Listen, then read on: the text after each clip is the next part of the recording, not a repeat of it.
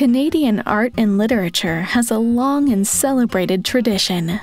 When Europeans first explored Canada, they found wood-carved masks, totem poles, and beads made by Canada's Indigenous peoples.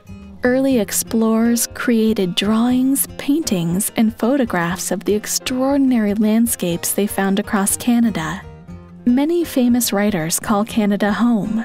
Carol Shields, a writer from British Columbia, won the Pulitzer Prize for Fiction in 1995 for her novel, The Stone Diaries.